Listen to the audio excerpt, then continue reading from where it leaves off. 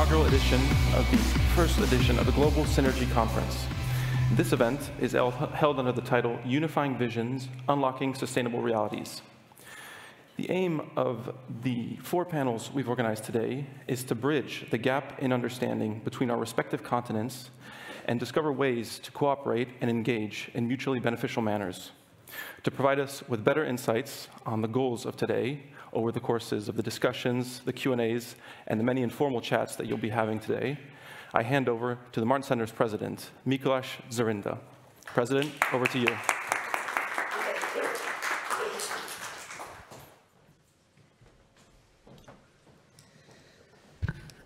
Thank you very much, ladies and gentlemen, dear friends. It is an honor to welcome you all to this landmark event, the Global Synergy Conference hosted by the Wilfried Martens Center for European Studies.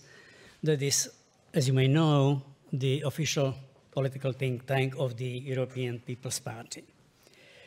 As the subtitle of this conference is Uniting Visions, Unlocking Sustainable Realities, the role of Europe, Asia, and Latin America in the global economic transformation, I'd like to extend a special welcome to our guests from Southeast Asia and Latin America.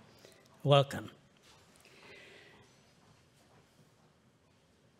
I would say that after the cloudless turn of the millennium, the world has gone through many upheavals in the last 15 years.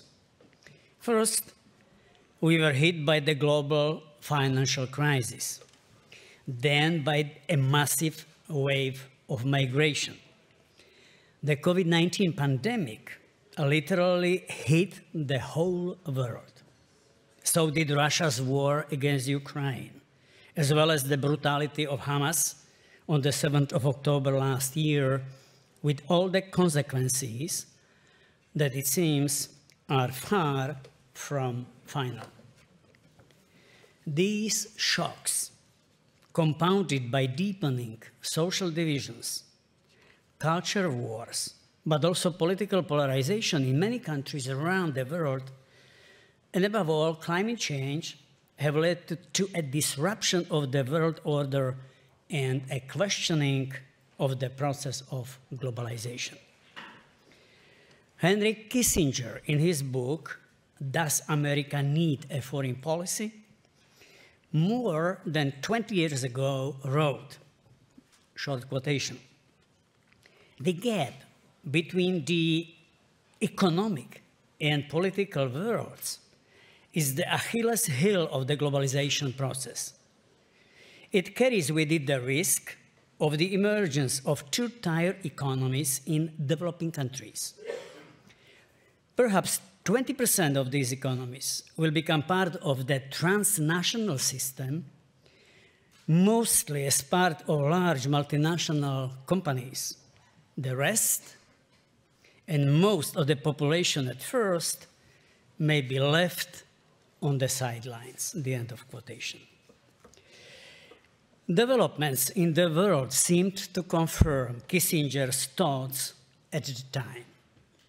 Even in the United States itself, in the country who was the architect of such multilateral institutions as the IMF, the World Bank, and the United Nations, the current political leadership sees more promise in the targeted, well-focused measures such as the proposed global agreement on sustainable steel and aluminum, the Indo-Pacific Economic Framework for Prosperity, and for the Partnership for America's Economic Prosperity.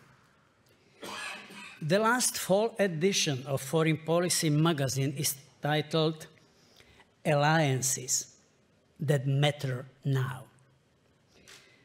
In the article written by the magazine's deputy editor, Stefan Theil, we can read that the war with Russia has also accelerated the emergence of new partnerships.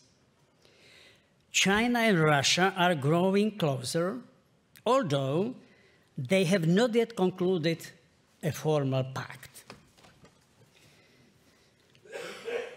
Similar to the West, they are building structures to tie in allies and partners, including a newly expanded BRICS and Shanghai Cooperation Organization. The most creative and dynamic form of international cooperation is the new minilateral groups, such as Quadrilateral Security Dialogue and the Australia-United Kingdom-United States Pact. As C. Raja Mohan, an Indian academic, journalist, and political analyst, argues in the same edition of the Foreign Policy magazine, these are nimble, pragmatic coalitions that overcome multilateral paralysis while avoiding more formal alliances. This flexibility is particularly attractive for countries such as India, which is keen to preserve its strategic autonomy, even as it shifts into closer alignment with the West.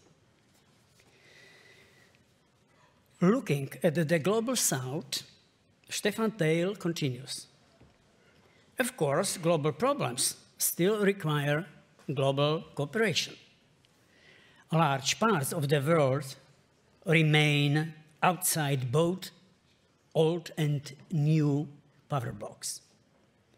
But the weakness of alliances in the global South may be a feature, not a flaw.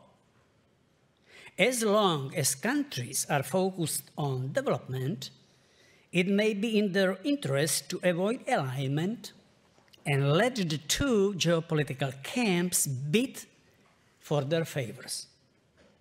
Intra-African and intra-Latin America cooperation is relatively weak, perhaps because ambitious strategic actors capable of organizing regional cooperation and shaping transnational institutions have yet to emerge.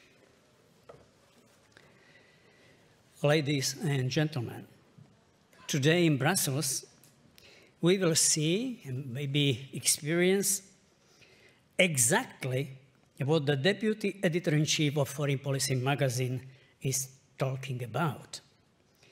We will explore what form of effective cooperation between the EU and the Global South, or some of its actors, is possible and mutually beneficial, mutually attractive. We will do so because the EU is increasingly aware of its own responsibility to address global problems as well as regional challenges. We, Europeans, appreciate that we are part of a strong bloc, the Transatlantic Alliance, and of the wider West. However, this should in no way hinder us in our effort to seek new partnerships in new alliances in the region of the Global South. The Mercosur Agreement, completed in 2019 by representatives of the two blocs after 20 years of negotiations, offered promising prospects for the development of mutual trade, but also for deepening cooperation in the areas of migration and environmental protection. However, the ratification process of this agreement has shown how complex and challenging the issue of safeguards is for our economies. This doesn't mean, however, that we should give up on such cooperation. After all, even the trade agreement between the EU and our closest ally, the United States, known as TTIP, if you remember, has not been a resounding process. We can see how difficult it is to water down protective measures in the current relationship of several countries towards Ukraine. We are all helping Ukraine. We are backing heavily Ukraine.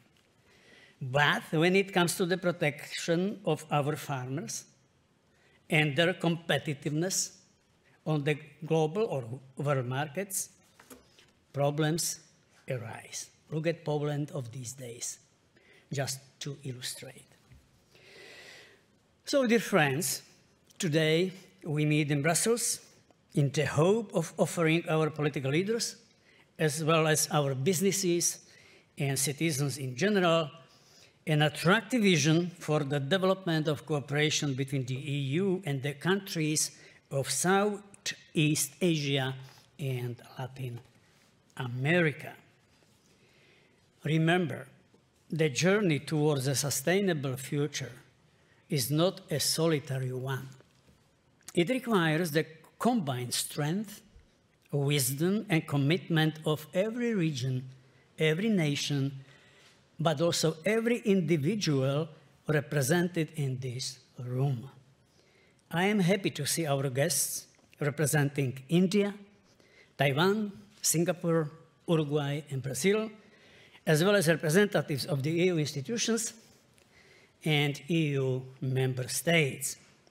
I wish that this event be the catalyst for a new era of global collaboration with inspiring ideas where we move beyond Eurocentric solutions and embrace the synergies that lie at the heart of a truly sustainable future.